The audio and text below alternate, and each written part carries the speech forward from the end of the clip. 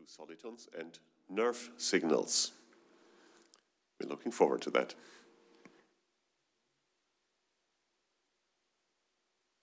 Okay. Thank you very much for the invitation. I got a mail about 2 years ago from Erio Tosatti about a tribology conference. I had never heard about that term before in my life. So I didn't know what it is. Now I know it after a few days being here. But I still don't work with friction so much. But I work with thin layers. Here you see a thin layer, a membrane. It's only about 5 nanometers thick. And I somehow believe that the processes that I'm going to describe are more or less frictionless. And maybe you can tell me why that might be so, because most people would expect frictions there. But in some sense, I'm a black sheep in a herd of white sheep that know what proper science is, and I have refused to include friction in my talk so far. Another part of my topic is nerves. What you see here is a nerve cell. You see these long cables in the nerve cell. These little blobs here, the white lights, they seemingly represent nerve pulses. You see, if you find hundreds of drawings like that on the internet with nerve pulses that are extremely small. However, a typical velocity of a nerve pulse is about 100 meters per second in a motor neuron. It lasts a millisecond, and you can easily calculate how long a nerve pulse would be then. So 100 meters per second times 1 millisecond gives you 10 centimeters. So that means the nerve pulse is actually big, it's macroscopic, and these drawings are all wrong. And another thing that's important is that this layer is very thin. The membrane is made out of lipids. Lipids have polar head groups and apolar chains. That means they are a thin layer with an insulator in the middle, and they therefore form very good capacitors. So that means every kind of deformation that I describe in the following will also affect capacitance of the system and cause electrical phenomena in these systems. Okay, about a few simple facts about nerve pulses, because I assume that most of you are not familiar with it. First of all, the most commonly known signal in a nerve is a voltage pulse. So that means that the reason is that most people use electrodes to measure a nerve pulse. They don't use thermometers or AFMs to measure that because that's more difficult. And that's why there is this unjustified assumption that a nerve pulse is something electrical. But it is something else happens as well. If you put a nerve under an AFM, atomic force microscope, without scanning it, just leaving the cantilever on the nerve, and then you let it fire, then you see a dislocation of the order of a few angstrom up to a nanometer. So if you really get in good contact with a neuron, it's a nanometer. Yeah, so a nanometer doesn't sound like very much, but if the membrane is only 5 nanometers thick, it's 20% change in thickness of the membrane, which is actually a significant signal.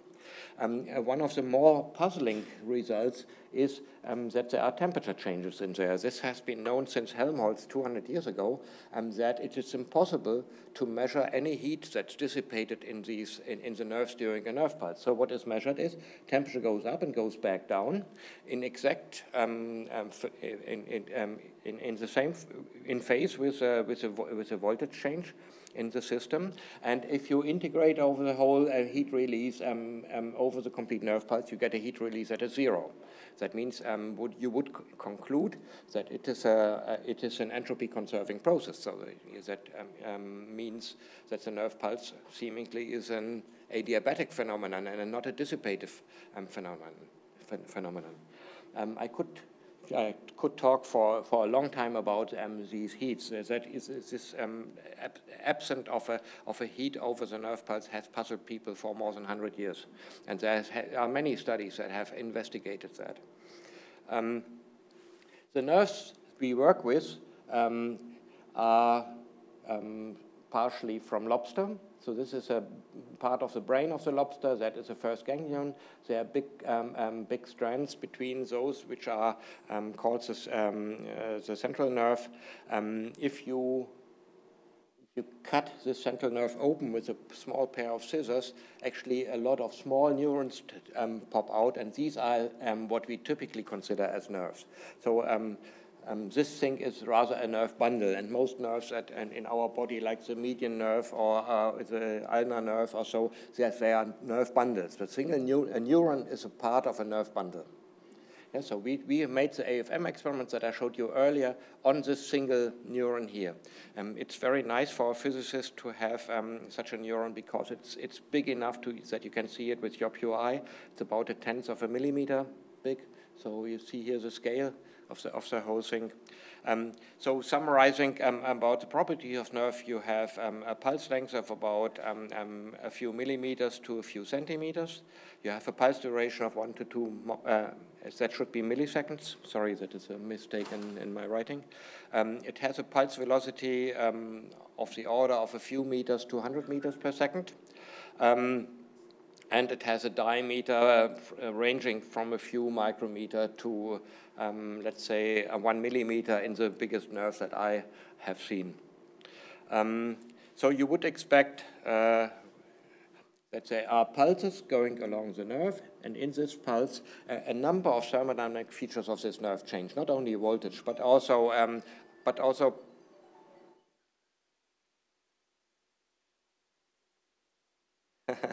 yeah, well, it's good to have some music in between. So this pulse represents thermodynamic changes in the membrane, and a pulse that is overall adiabatic.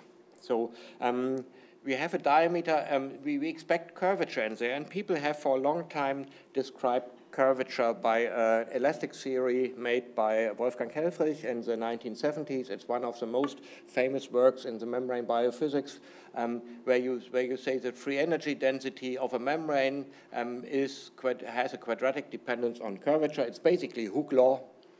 And there is a Gaussian curvature term in there, and you can also stretch the term, the membrane, and you get a quadratic dependence on area in there. This is also just a Hookean spring, basically.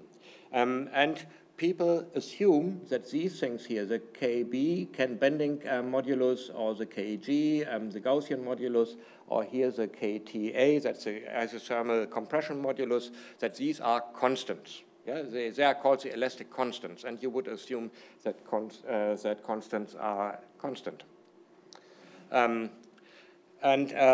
This works fine as long as nothing happens. So people have successfully used this kind of theory to describe vesicular shapes. This is a red blood cell. These are vesicles. These are one of those is a vesicle from a synapse. So you can find from elastic theory shapes of organelles that are very similar to the calculation, to the experimentally found shapes. But the problem is, and that is the central part, the central idea of my talk, that in biology, elastic constants are not constant. Yeah, so they are variables, functions. So in order to explain to you why they are not constant, but they depend on thermodynamic variables, I have to go a little bit into what a membrane is and how membranes behave. What's very important is the main component of a membrane is a lipid. That's how a lipid looks like. So it's a hydrocarbon tail, this is a hydrophilic head, and all these things in the membrane here are lipids, and the big blobs in here are some proteins. And you have many different lipids in this membrane, and what the composition is not really important for me. But the important thing is that they have an order transition from an ordered state at low temperature to a disordered state at high temperature. So you get something like a transition. I don't want to call it a phase transition in the presence of so many theoreticians. But it's a transition, it's an order transition, which you could call a higher order transition from an ordered to a disordered state. And you can measure that by measuring the heat capacity. Heat capacity is basically as you heat it up and you measure how much heat you need to increase the temperature by a certain amount. heat capacities are very, very simple to measure, and it's very easy to obtain them. So you also find, and what I just showed you in the previous slide was a transition of an artificial lipid.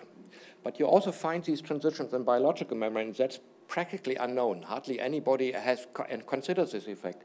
This is a melting, the heat capacity profile in nervous membranes from the spine of pigs. This here is from lung surfactant of pigs. I could show you many, many pictures of different bacteria, cancer cells, and so on. They all show transitions. It's the blue peaks in here. And then this here is body temperature, and then you see some other peaks. It's unfolding of proteins. But the melting of the membranes in the biological system happens always slightly below body temperature, such that body temperature is at the upper end of this transition. Now, a little bit thermodynamics. The heat capacity is a change of the enthalpy when you change the temperature. So it's dH dt. The average enthalpy in an ensemble can be it's just a weighted average of the microstate states. This is a normal way of averaging a thermodynamic extensive variable. And if you now take this average and you make the temperature derivative of it and you calculate a little bit, then you find out that the heat capacity is actually equal to the mean square deviation of the enthalpy from the average. So that means it's proportional to the fluctuations. This is called a fluctuations relation. Yeah, every single susceptibility is related to a fluctuation relation. And capacitance, for example, volume expansion coefficient, compressibility, dielectric constants, they are all susceptibilities that you get when you change an extensive variable upon changing an intensive variable. So the heat capacity is related to fluctuations in enthalpy. So to give you a kind of more direct picture of what that means, I show you what fluctuations are. I mean, you are all familiar with fluctuations when you have Brownian motion. Yeah, this is basically thermal collisions of particles with the solvent, and this just moves around. But in membranes, when they are close to transitions, you also get something like that. On the left-hand side, you see a membrane close to a transition point. And on the right-hand side, you see the transition of this particular lipid. Yes, this is an AFM experiment. And then underneath, you see a simulation. That's an Ising kind simulation.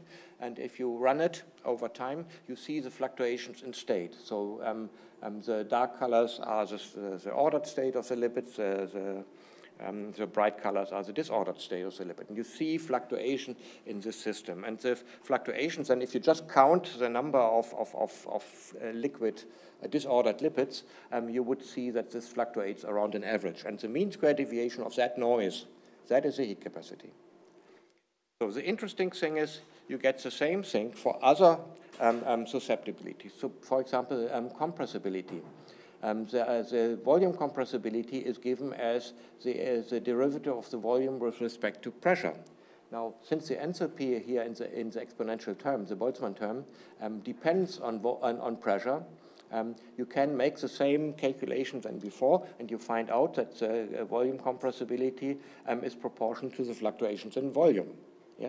The same you can do, and what you can also do by using Maxwell relations is to calculate the adiabatic compressibility when you know the isothermal one.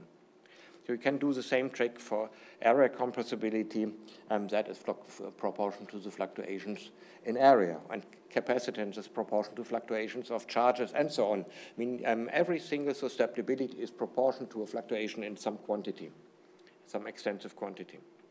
Okay, now we have made an experiment on membranes where we measured how the volume changes as a function of temperature.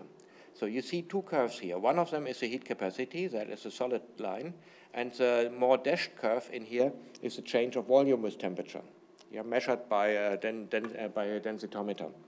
And what you see is that these two curves are completely superimposable. So that means volume and enthalpy change in an absolutely proportional relation with each other.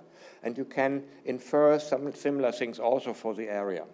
So what you get is that the volume change is proportional to the enthalpy change, and with a kind of coefficient in there which happens to have a number that is very similar to many, many systems that I've investigated. So that means if I know that number, I can calculate certain things, and I will show that on the next slide. So what you see here is, again, the fluctuation relation for the heat capacity, the fluctuation relation for the compressibility, the one for the area compressibility. We know that the volume change is proportional to the enthalpy, the area change is proportional to the enthalpy, and that if we just insert that into this equation, then we see that the compressibility would be proportional to the fluctuations in enthalpy. And that means I can relate the compressibility, the volume compressibility, to the fluctuations in enthalpy. And that means that the compressibility is proportional to the heat capacity. So that means I can calculate elastic constants from heat capacities in our system. The same thing for the area compressibility. Yeah, so I can calculate those from the heat capacity. Now, I told you already that I can also determine the adiabatic compressibility. That's important because it is part of the sound velocity. If you try to measure sound propagation in a system, the sound velocity would be equal to the square root of 1 over the compressibility times the density.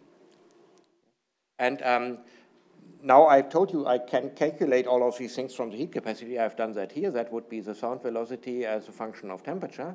And the dots are experimental points that people have measured in Göttingen with an ultrasonic resonator.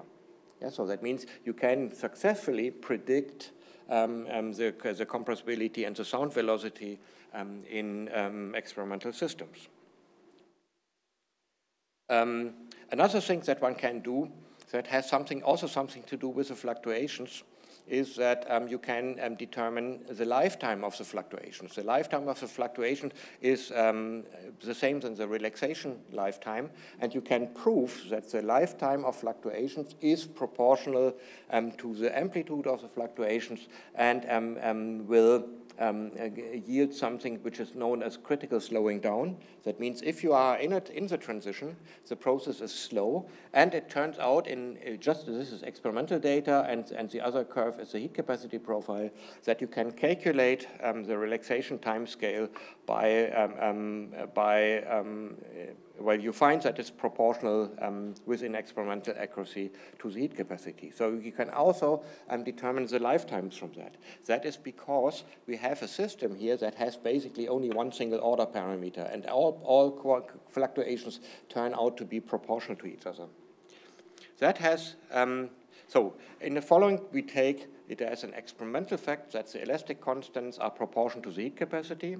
The relaxation lifetime is proportional to the heat capacity, and everything that changes the heat capacity will change the elastic constants and the lifetime. So that means I can manipulate all these properties by changing the thermodynamic variables, for example, pressure or temperature or something like that. Now, I want to present you this set of data that I had before in a slightly different way. Rather than plotting the sound velocity as a function of temperature, I want to plot the square of the sound velocity as a function of density. And what you see, but these are basically the same data, just presented in a different way. Yeah, so that means here this would be the temperature in which a biological membrane is, slightly above a transition. It's with the lowest density. And then when you go up in density, that means you compress the membrane and you make it more solid. Yeah? Then the sound velocity goes down because the compressibility goes up. It's a very strange kind of spring. We have a spring that when we compress it becomes softer. Yeah, because we move the spring into a regime where the fluctuations are high. And now I can make a statement about sound propagation in this system. The wave equation for propagating of sound is is given here. That is just standard hydrodynamics. That the second derivative of the density with respect to time is proportional to the derivatives with respect to space, and the sound velocity is in the bracket term here. Yeah. And we can sort of try to approximate this density dependence of the sound velocity with a Taylor expansion. So we have a constant term, a linear term, a quadratic term, and so on. And I will use that and insert that into the wave equation. And that's what you see here. Then the wave equation looks like this. So you have, instead of sound velocity squares, you have a constant term, a linear term, a quadratic term as a function of density. We have added a second term in there, which is called the dispersion term, that takes into account that density is also frequency dependent. Sorry, the sound velocity is also frequency dependent. The interesting thing is this equation has analytical solutions which are solitonic. It's a soliton. It's in contrast to the talks this morning, it's not a topological soliton, but just a normal one, like in water. I show you that in the moment. But it's remarkable that this soliton, that is a solution of this equation, is very, very similar to the nerve pulse. So it has a maximum amplitude of about 1 nanometer. It has a velocity that is about 2/3 of the sound velocity in a membrane, which is approximately 100 meters per second, like in motor neurons. It has, since it's an adiabatic process, it first releases heat and reabsorbs it in the second phase. And there are many, many other things that are remarkable effects. So these things are experimental profiles. This is a soliton which is a solution to this equation. So I said these things already. We have nerve pulse travel approximately the speed of sound. Solitons are associated with thickness changes in the membrane. They are adiabatic, and this is all remarkably similar to the nerve pulse. To show you what a soliton is, I show you this video from the internet. This is the famous John Scott Russell's soliton from 1834. It's basically a propagating water pulse. You get these solutions to the propagation equation when you have shallow water. In deep water, you get just sinusoidal waves as usual, but in shallow water, you get a single pulse. That pulse makes elastic collisions. It is reflected from walls and so on, and it propagates without much dissipation. So when did I start? I started approximately...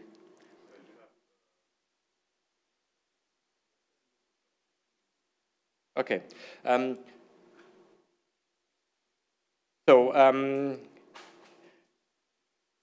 Now this equation that I just showed you has 4 parameters. That is these 3, which come from the experimentally measured sound velocity, and the dispersion term, which is just a constant that determines how broad the peak is. And it's a little bit ugly that that we have not explained the dispersion term so far, but that I do here. I've shown you that the relaxation time in membranes is proportional to the heat capacity, and we also find that the heat capacity is frequency dependent. Right? That has something to do with the relaxation process in the system. And by using linear response theory, we actually find out that the dispersion coefficient is also a function of density, and we can calculate it from the thermodynamic properties of the membrane. So we can then get a dispersion coefficient which is not a constant, but it's a profile like this as a function of density, and you get solitons that look like that, and the different shapes that you see there depend on how fast they travel and how much energy they have. But we have now a theory for the propagation of sound in biological membranes, which can be found without any free parameter. All the information is the thermodynamic information about the phase transition of that system. Good. So these solitons, so we basically claim that these solitons are the nerve pulse. Everything that can move the membranes through a transition would be able to excite a soliton. Everything that moves the transition away from physiological temperature would inhibit the excitation of a nerve pulse. So the things that can excite a nerve pulse would be voltage, increase in pressure, temperature, a local temperature decrease, and so on. Inhibition could be a temperature increase, anesthetics, but also changes in pH and things like that. Good. So now what is that good for? We have here, I show here the transition in the biological membrane again. Here is the melting point of the membrane. This is physiological temperature. So now the claim is everything that moves the transition to the right side would make the nerve more excitable. Everything that moves it to the left side makes it less excitable. So we can, by controlling the transition, we can control the physiological function of the nerve, and we can now check whether that is true. One remarkable thing about anesthesia is that all anesthetics at critical dose of anesthesia have exactly the same concentration in the membrane. So it's completely unspecific, doesn't depend on chemistry whatsoever.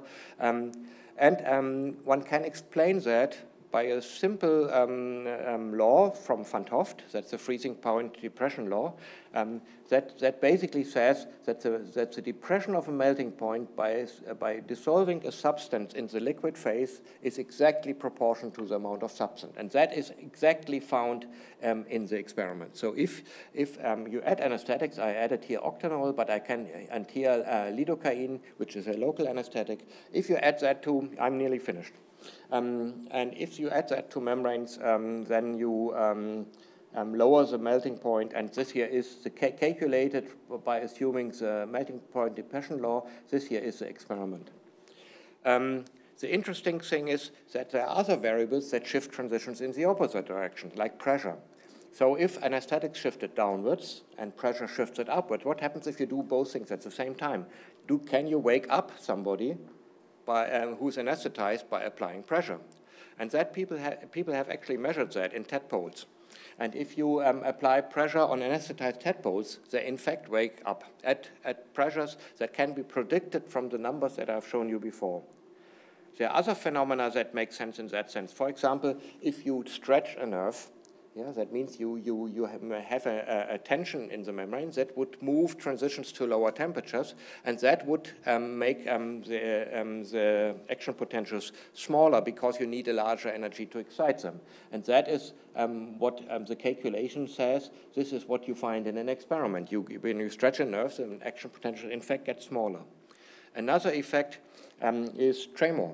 You know, if you shake, and you assume that shaking, if nerves shake, they are overexcitable, meaning that the transition is at a slightly too high temperature, yeah, then anesthetics should work against tremor. And that's actually something where you find a lot of literature about, that people with essential tremor basically stop shaking when they drink a glass of wine. Yeah, and I had a student in one course who explained that to me, and I found that very interesting.